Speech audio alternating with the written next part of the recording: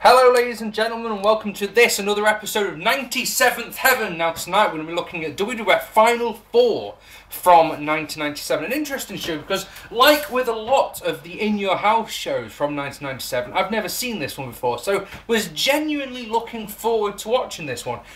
Just before I go on, a little word of explanation. I haven't done a vid for ages, or what feels like for ages, because it was mine and my girlfriend's anniversary this weekend, so I went to see Russell Howard live on Saturday night at Manchester MEN Arena, which was brilliant. And then, like I say, it was our anniversary on Sunday. So yeah, making YouTube vids falls way down the priority. We've been together 8 years, would you believe? Fucking Christ, unbelievable. So let's get on with it, shall we? There's two things missing. I should always do this before we start, but that's the window open. And yes. Gotta love some Blackthorn, haven't you? For some nice liquid refreshment. So, since the Royal Rumble in January, there was an episode of Raw, a special episode on Thursday night called Thursday Raw Thursday. No, I don't agree that that's a very catchy name at all, is it? So, two things of note that happened on this show. The first one is a young Rocky Maivia had won the Intercontinental Championship from some guy that we're never going to hear of again called Triple H, Hunter Hearst Helmsley. Matches are available on the Rock DVD if you fancy watching it. That's significant, I suppose, because you know, it was Rocky's first championship. The other thing of significance that happened on the Thursday Raw Thursday show is that Shawn Michaels vacated the WWF Championship because he apparently had lost his smile and he had developed a debilitating knee injury. Now, this has always bothered me for two reasons, this little moment. I'm the first person to jump to Shawn Michaels' defence in a lot of the cases, you know. I genuinely believe that he is the greatest in-ring performer there's ever been. You know, that's just my opinion. If you don't agree with that, if you think it's flair, if you think it's whoever, that's your opinion, you're entitled to that. What bothers me about this is the first one is that the knee injury and the lost my smile and all that was complete and utter tosh. The reason that he did that is because he was booked to lose to Bret Hart at WrestleMania 13. He was scheduled to drop the championship to Bret Hart, and Mr. McMahon said, "You doing this?" And Shawn Michaels just went, "No, I'm not." And but you can see Vince McMahon was just like, "No, you are. You don't have a say in this." He's like, "Well, bollocks to it then." When I ended up thinking about, yes, if I get an injury, vacate the title, don't have to lose it to anybody, don't have to lose to Bret. Brilliant. Now, what bothers me about that is that Shawn Michaels these days claims to be a born-again Christian. And the reason this bothers me so much is that in his book, which came out a couple of years ago, he claimed in his book that this was real. That his mum had said that he lost his smile and he developed this devastating knee injury. And it's like, you're talking shit, stop lying. Really, born again boy, stop lying. Tell the world what really happened and we'll have a hell of a lot more respect for you than shit like this. But anyway, that's just me. Buyrate from this show is a 0.5. The Royal Rumble a month before had drawn a 0.7. Well, of course, that's the Royal Rumble and this was just an In Your House. Now, one thing I'd completely forgotten before we go on, one more thing, is that these shows were 2 hours long and not the standard 3 for pay-per-views. I'd completely forgotten that. So when there was only 5 matches in the show, I was like, what? Why is there only 5? Let's get on with it then, shall we? So, in the opening contest, Mero defeated Leif Cassidy in a good opener. Mero was meant to be facing Rocky Maivia at WrestleMania for the Intercontinental Championship, but knee injuries fucked that plan royally, didn't it? It fucked up his career in general, to be honest. I don't think Mero achieved the level in the WWF that the WWF had planned for him, shall we say. So, nice start by Mero, who uses technical wrestling and works the arm. Cassidy comes back and starts working the knee. Slingshot leg drop gets 2 for Mero. Cassidy continues to work the leg, including a spinning leg lock. Match is nice and crisp and lovely, and there's great groundwork, nice psychology, and as you can probably imagine, the fans don't give a flying fuck. Oh, no, they don't. They just sat on their hands going, entertain me then. And the rest of the two guys in the ring are doing really nice stuff. Each guy's, Mero's working the arm. Cassidy's working the leg. Like I said, that spinning leg lock was beautiful. Just don't give a fuck. Leif keeps working the leg until he manages to hit a weak looking until Mero hits a weak looking enziguri, but then Leif puts on a figure 4 leg lock to continue working the leg. Leif chases, and then there's one of these bits that just doesn't make sense, because Sable's on the outside with Mero, as always. So Leif Cassidy stops working the leg and goes and chases her. Sable slaps him, Mero hits a tope, Mero then makes a comeback, which, a little bit of a niggle, he stops selling the knee, and then hits a shooting star press, which he does beautifully instantly. I always remember that Marc Mero had a beautiful shooting star press. Hits the shooting star press for the win, and then goes back to selling the knee. So yeah, this is a 2-star match. I liked it, and he would have scored higher, but the crowd were not interested in this one in the sides. They truly couldn't have cared less about this one. Or as you Americans say, they could have cared less. It's a saying that doesn't make any sense at all. I could have cared less. I could care less, as they say. Doesn't make sense, Americans. Really doesn't. It couldn't. If you're saying that I could give a shit, then you're saying that you actually could give a shit. Whereas if you say I couldn't give a shit, it's meaning that you don't care. It's completely different. It's really bad grammar. Anyway, that's my little English lesson over. I went to a posh school, remember that. Would never have got away with I could give a shit. Oh man, we get owned. Anyway, Farooq, Savio, Vega, and Crush, all Nation of Domination members, of course, defeated Flashpunk, Goldust, and Bart Gunn in a match. This really was a who cares. So the Vader's clean house to start, and Flashpunk hits a plancha on the heels. Inside, Farooq hits a nice spinebuster on Funk. Funk comes back with a Frankensteiner that gets 2 on Vega. Bart Gunn tosses Funk at the Nation of Domination, but they catch him and give him beats. This is quite interesting. Literally, Bart Gunn literally going, here, Funk.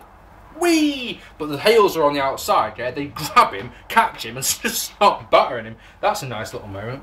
Funk then plays the face in peril for ages, including taking a nice belly-to-belly by Crush. Bart gets the tag, he cleans house too, as you can imagine, cause it's Bart Gunn. No reaction whatsoever. No one cares at anything that he does. He hits a big power slam, that gets 2. Brawl breaks out, Dominator's reversed, and Bart with a Bulldog off the top. He goes for the cover, but this is the weirdest ring, right? Yeah, he goes for the cover, but Crush comes running over, stands on his head, yeah, Farooq rolls him over, the Bart Gunn this is, and gets the 3 count off it. And you're like, wow, that's a bad finish. There were some nice moments in this match, but a lot of it was just me, I don't care. 1 star, because I'm nice. Next, Rocky Maivia defeated Hunter, Hearst, Helmsley in what I've classed as a nothing match to retain the Intercontinental Championship. Now, if you told me, this is just a little thing, if you'd have told me, watching this show, yeah, that in February 1997, that in 3 years' time, in March 2000, these two would be in the main event, headlining WrestleMania, I would have laughed my ass off. Not a fucking chance, I would have said. These two, main event, WrestleMania? No. Matches on the Rock DVD. Oh, have you... I've already said that. The match where Rock wins the belt is on the Rock DVD. I've put it twice in the same review. Anyway, basic stuff to start, including a lot, and I mean a lot of arm drags by Rocky. You can tell watching this that Rocky is still very green. You know, he's doing nice stuff, but it's so basic. It's stuff you learn on your first wrestling training, you know. It's a hammerlock and it's arm, oh, he must have done 5 arm drags. You know, arm drag into the armbar. It's like Ricky Steamboat, it's just not as crisp, obviously. But, you know, it's not bad by any stretch of imagination. It's just nothing special. Shall we say that? Helmsley takes control with an elbow on the apron, a vertical suplex, and a bloody chin lock, which, as you can probably imagine, the crowd don't care about. He gets 2 off a high knee and then hits a backbreaker and goes back to the chin lock. So 2 chin locks in this one match already by Hunter. The match isn't 5 minutes old yet, and you're just like, damn, must be doing this one on purpose. I'm certain of it. The second one gets a smattering, shall we say, of Rocky chants, but they're very small. It's like Rocky's mum is in the crowd chanting Rocky, and like 3 people around her start chanting Rocky. You know, it's that quiet. He goes up top, but gets nailed with a punch to the stomach and hits an atomic drop. He being Rocky, it must be said. He continues to come back with a power slam and a crossbody for 2. Snake Eyes gets 2 for Hunter, as does a horrific looking DDT by Rocky. Oh man, does this look bad. It's just, it's hard to describe. He goes down in the DDT position, but it's like Hunter's about, imagine his arm, yeah, Hunter's head's about that far away from his arm. So he goes down, and literally there's a big piece of air between Hunter's head and the Congress, and you're just like, that didn't look nice. That really didn't. Mark's off for that. Triple H comes out with a face buster and a neck breaker for 2, but then Goldust comes out. I need to point out, did you notice that I didn't say anything about Goldust in that previous match? Even though he was in the match, there was a couple of big brawls that broke out, and that's where Goldust got involved, but that's about it, really. That's all he did in the match. Yay, go Goldust. Maybe you can say with hindsight that he wasn't used in that match, so they could use him in this one, but he comes out and just distracts him by rubbing himself and showing his ass. That enables Rocky Maivia to hit a bridging back suplex for the win. And that, ladies and gentlemen, is the match. The match didn't really do anything for me, it must be said. I mean, it's a 1-star match. It might have been a 1.5, 1 3/4 star match. But like I say, it was so basic, it was repetitive, and oh God, that DDT. If you get a chance, go and have a look at it. It's horrible.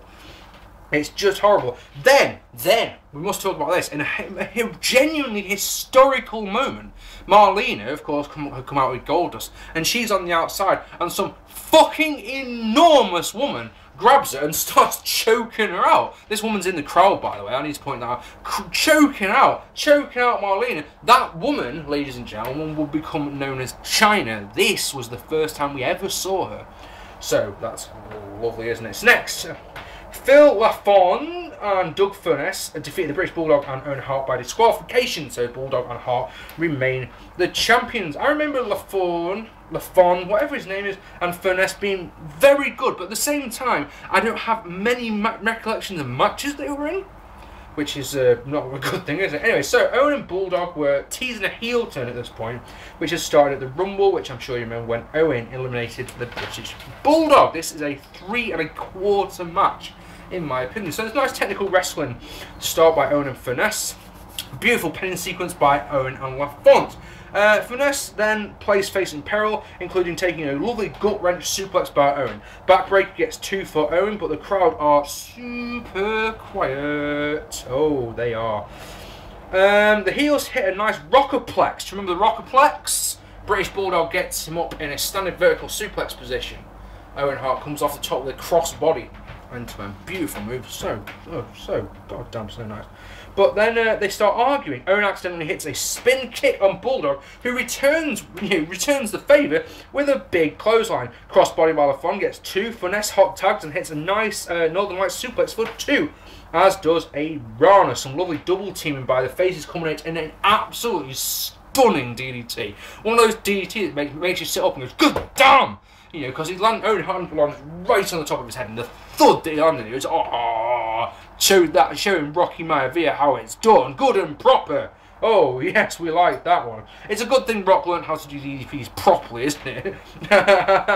Anyway, it gets 2. That's us, the DDT. Owen hits a perfect insecurity and tags in Bulldog. He goes back. They go back and forth with Lafon until Owen grabs one of his slammies and he hits Lafon with it, and that causes the disqualification, which really made me mad because this match was nice. It was crisp. It was fluid. Bit of psychology. Some really nice double team moves. Some really nice one-man moves. You know, this was heading to a 3 3/4 star match. Maybe if it got another 5 minutes, this could have been a 4-star match quite happily.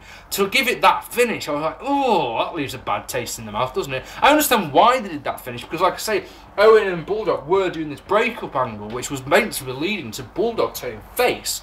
So Bulldog's getting in Owen's face after the match and arguing and saying, why'd you do that, man? Why'd you do it? Because at the end of the day, right, Bulldog had Furnas up on his shoulders, ready to hit that running power slam, so he would have got the win. That's the ironic thing. So Bulldog sat there shouting at him, "Why'd you do that? Why'd you do it?" I understand why they did the break. You know, they did that finish, but the match was so good until that point. And you're just like, oh. So that's why I can only give it 3 1/4 stars. But hey, it's better than any of the matches on the undercard thus far, isn't it? Anyway,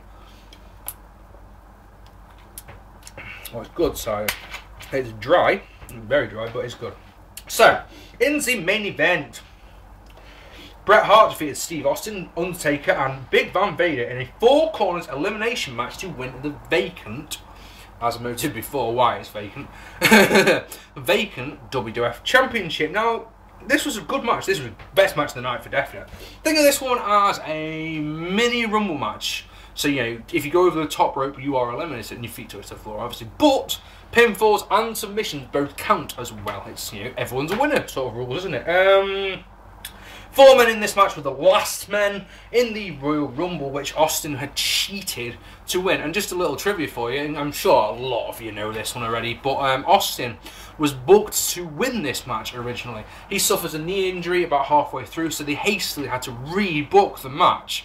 And yeah, because at the end, whoever was going to win this one was going to be dropping the title to Sid the next night on Raw. Whoever won, it was irrelevant who won. I'm sure Undertaker was like, well, I don't want a 24-hour reign, and Vader was like, I don't want a 24-hour reign. So Austin obviously couldn't win it. So Bret must have just gone, yeah, fuck it, I'll do it. I'll get another championship. The championship reign lasts 24 hours. So, shall we go through this one, shall we? So, Vader and Taker they square off, as do Austin and Hart, which is completely understandable because they're the two feuds that are going on. Taker hits a clothesline on Vader, then hits the rope walk of death on Austin. Taker walked into a belly-to-belly suplex by Vader. Vader eats a chair shot and he blades on camera, but that could be it, but the of that is it's a manly blade shot. He is pissing blood by not even 5 minutes later. You see him brawling, his whole left hand side of his face, where you can see it obviously because of his mask, is just blood. And he's got blood all over his left arm, all over his chest. He's squirting out, and it's brilliant. It really adds to the drama of the match. Wow. Hart is killing Austin, including a backbreaker for 2. Chokes on Vega. Crap looking stunner on Taker, gets 2. Taker's fault, takes it like a neck breaker instead of a proper stunner. Vader works on Bret with a chair as Austin and Taker go out on the outside, including Austin getting back body dropped on the concrete. Austin bashes the steps into Vader's face and drops the steps on his head. And like I say, Vader is bleeding everywhere at this point. He's just gushing out of him. Love it. Austin uses the title belt on Vader before getting crotched by Taker. Austin then gets 2 on Taker with a clothesline off the top as Vega tries to put on, and successfully actually does put on, a sharpshooter on Bret Hart, and that looks brilliant, it really does. Bret responds by punching Vader right, literally his eye is starting to swell up because he's bleeding so much. So Bret Hart calmly does that on the, Vader's hanging over the ropes. Literally Bret just does that right in the eye, right in his left eye. Nasty stuff. Power driver by Bret on Austin. Vader goes for and misses the moonsault on Taker as Austin and Bret try to eliminate each other Royal Rumble style. I'm sure you know what that means. Holding each other on the top rope sort of thing, It goes back and forth for a while. Austin tries to dump out Taker, but Bret just then dumps out Austin, so he is eliminated. Vader takes off his mask as Bearer takes out Undertaker with the urn. Bam! Whack. Sharpshooter, but then Taker saves. Stone Cold limps out to beat up Bret some more. Vader goes for the Vader bomb, but Taker calmly just pushes him off the top rope to eliminate him. So then you've got, so it's Hart, it's Taker, one of them's going to be the champion, and so Austin's on the outside, and basically he just wants to get to Hart. So he keeps getting on the apron and distracting one of them, distracting. Taker hits the chokeslam, he then goes to the tombstone, but Austin breaks that up. So Taker decks Austin, and then Bret just literally just calmly as he walks up to Taker and clotheslines him out of the ring to win the match and the championship in about 24 minutes. Match was good, really good. The thing about it was is that anyone could have won. All through the match you weren't thinking, oh yeah, this guy's going to win for definite. Any one of them could have won it. Anyone could have won. I think the only one who I didn't really believe was going to win was Vader. Because at no point did I think to myself, oh yeah, this guy's got it. Especially when he missed the moonsault. Bit of blood helps the drama. Some really nice action. And yeah, I've got no problem giving this one 4 stars at all. No problem whatsoever. Well, there was nothing on the undercard to write home about. Dear Mum, I watched a show that was really good.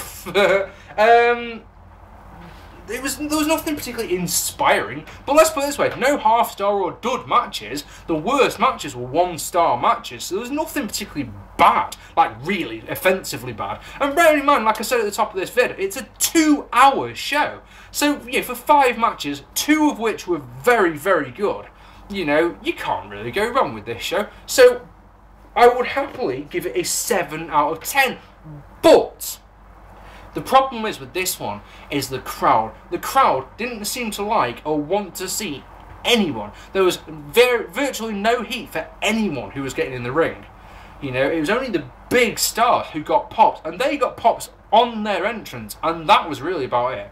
You know, everyone on the undercard was like, it was like they were non-existent, yeah? So just for that, if nothing else, this one gets a point taken off it. Because I reckon that the matches that were 1 star, like Hunter Samson versus Rocky Maivia, would have been so much better if I had some crowd noise behind it. So for those reasons, I'm going to give this show a massive 6 out of 10. Now bear in mind, that probably doesn't sound too great, but we gave the WWF Royal Rumble 1997 2 out of 10. So it's quite a markup. Do you not think, ladies and gentlemen? The next episode of 97th Heaven we're going to do is WCW Super Bros 7. And of course, the next one from the WWF will be WrestleMania 13, which I've got to say I'm really not looking forward to. I've been Mark P. I hope you enjoyed this vid. If you haven't already, hit the subscribe button. Let me know what you think down here, and I will see you all very soon. Take it easy, guys.